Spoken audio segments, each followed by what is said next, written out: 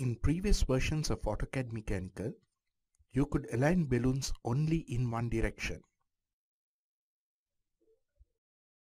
You can now place balloons around the components you are ballooning.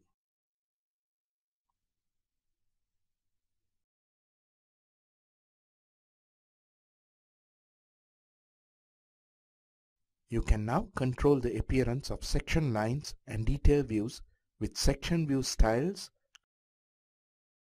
and detail view styles.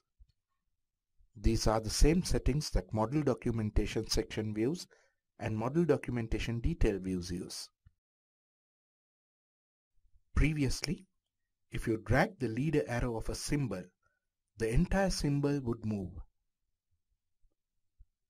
Now, if you press Shift G while dragging, the leader stretches instead of moving. We also enhanced the standard part library this release. The revisions for the steel shapes library for the Australian and New Zealand standards are as recent as 2010. Roller bearings are as recent as 2007. In addition to what I highlighted, AutoCAD Mechanical inherits all the new features that AutoCAD 2014 brings. You can run through the AutoCAD New Features video for a quick tour of the enhancements.